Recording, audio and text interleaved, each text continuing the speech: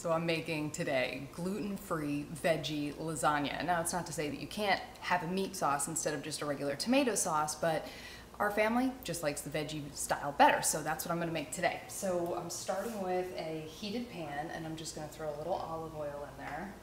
And basically I'm just sauteing a bunch of vegetables that I wanna use. And I'll start with doing the spinach separately. This one comes together so fast. And I'm just putting the entire bag of spinach. And look at that. That enormous pile of spinach that was on here. This is what it reduced to. Sauteing the zucchini and onions and garlic, just like I did the spinach, in some olive oil and some salt and pepper. I'll start with the onion and the garlic. I use 3 cloves of garlic. I kind of like garlic.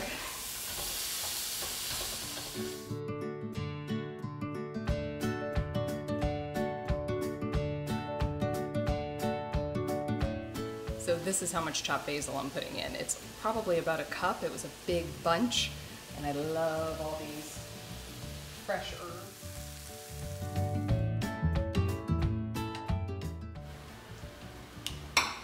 And just mix that all together. This is one of those cases where I probably should have gotten a bigger bowl.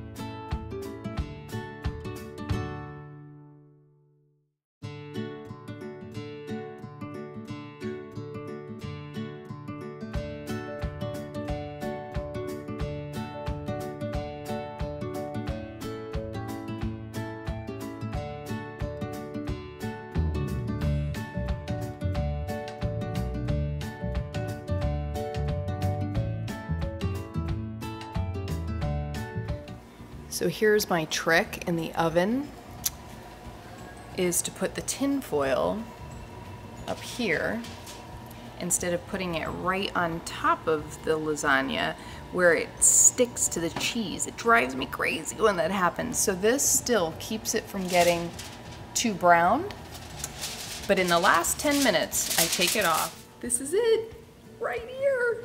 Gluten-free lasagna. Does that look yummy or what? Yeah!